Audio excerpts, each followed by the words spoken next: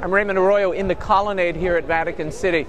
In this little portico behind me, which is just under the main part of the colonnade here that leads to St. Peter's, there's a very interesting museum being constructed in honor of the Beatification of Pope John Paul II. This museum captures the highlights of his pontificate.